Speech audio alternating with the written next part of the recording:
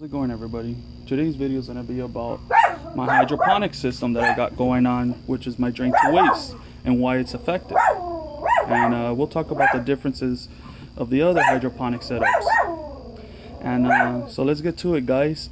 So we have two 27-gallon reservoirs right here, guys, that I got at Home Depot. Like I said, my system's not to put a dent in your wallet. This was all done in a budget. And like I said, hydroponics shouldn't be expensive to grow your healthy, your healthy food, guys. So, or you're growing super hots, whatever you guys got going on your hydroponic system. So, I have two 27-gallon reservoirs. This is plain water right here, guys. It's from my water hose, my garden hose. So, it ain't nothing special. There's no filters attached to it. Could it be better? Yes, but this is what I'm working with, guys. That's my nutrient reservoir right there. That's where my pump is at, where it feeds my drip irrigation drain to waste system. So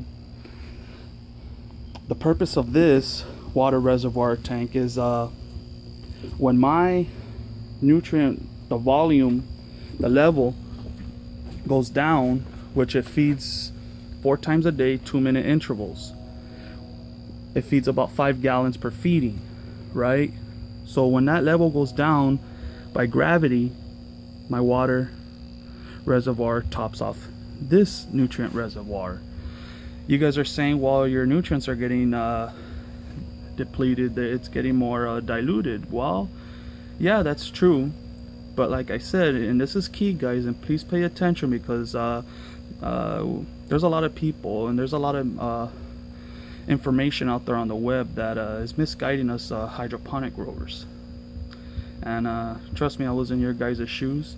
So pay attention to this, guys, because it's very important. And if you guys understand this, then you guys will have a good growing season as well. Pepper plants, super hots, or any other plant that you have, pepper plants, they tend to drink more water than uptake nutrients, guys. Okay? They drink more water, guys. So a little bit goes a long way, okay? So, like I said, like if we're eating, we're stuffing our faces, at one point we're gonna need to drink water. We're gonna have to drink and flush it down. So it's the same concept right with plants. Don't you put nutrients on top of these nutrients, because these nutrients that are in here, they're already bonded. So when you put new nutrients, that new nutrients ain't gonna bond with the old nutrients, and that's where you start getting concentrations and where it becomes acidic to your plants. And that's where you guys start running across deficiencies. Deficiencies are when your plant starts getting ill. You start noticing yellowing, black spots, leaves are falling off. It's a whole mess, guys. And like I said, I'm just trying to help you guys so we can prevent all of that from happening, because you know what, at one point it happened to me. And why this system is effective, guys. Okay, let me walk down to my hydroponic garden so we can talk more about this. Okay, guys, so why is this setup awesome? Why is it effective? Why is this my choice of growing method from all the other hydroponic setups? Well, drain to waste system, what happens is that every feeding that occurs throughout the day is constantly flushing out all the residue that's within your medium, meaning your salt buildups or whatever that's occurring in your medium. So every time it feeds, it's feeding off new nutrients. It's never feeding off the old. So after it's done feeding for the entire day of nutrients, every feed, the food is less and less. So by the end of the day, it's fed off whatever's in the reservoir. So the next day, guys, it is feeding off plain water, guys. I fill up my reservoirs, both of them, with water, and that's it. I let it feed off. Whatever is in the medium on the watering day, it is just going to consume whatever food's within your medium. So there's never a buildup in my medium. I don't ever run into any deficiencies whatsoever in this 2016 growing season, guys. It's all been nice. No headaches at all, guys, besides my plants tipping over, which is a good problem, guys, when you have a very prolific garden.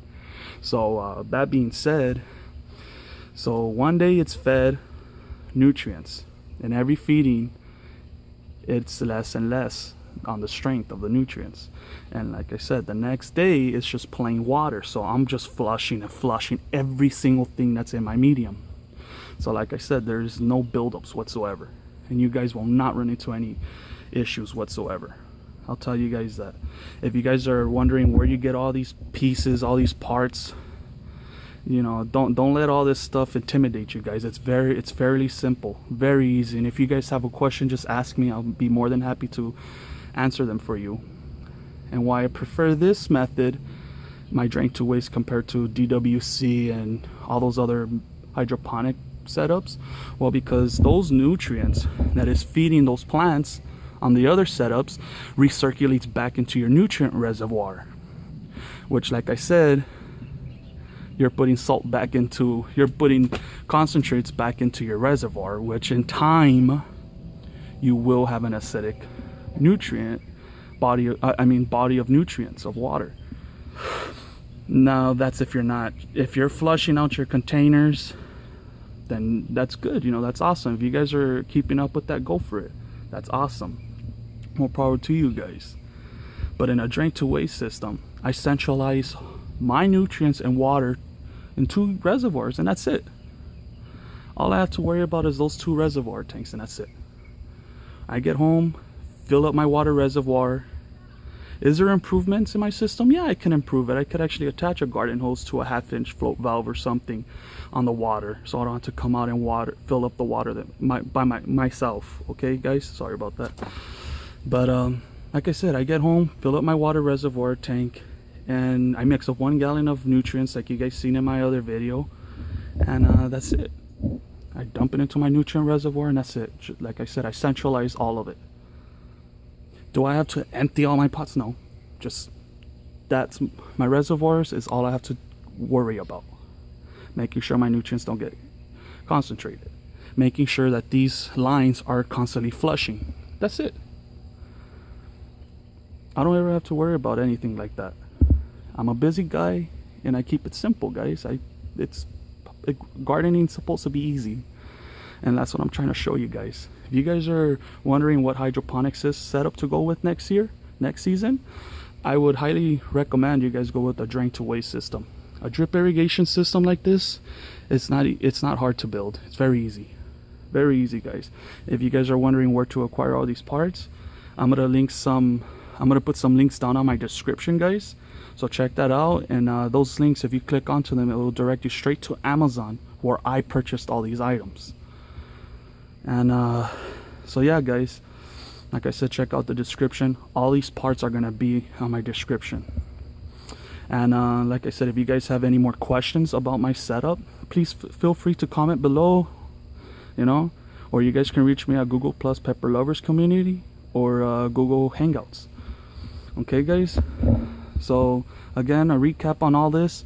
Why I prefer my drain to waste system is that I centralize all my nutrients and water on those 2 reservoir tanks. I don't have to worry about any salt buildups or anything being concentrated, being fed to my garden. It's constantly flushing out every feed, and you will have one happy garden. So let's take a quick walk around my garden really fast.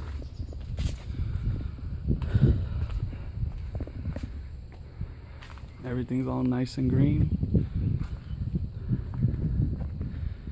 My no-till organic garden, nice and green. That CPR plant has already reached 6'2", guys. It's as tall as me, wider than me. And so yeah, guys, so that's my drain to waste setup. Will I be using this setup again next year? Best believe I will. This is my hydroponic setup that I prefer, and which I can tell you from my experience and from my results, it is one effective setup. Alright guys, please like the video, guys, please subscribe, and stay tuned for other videos. Alright, take care.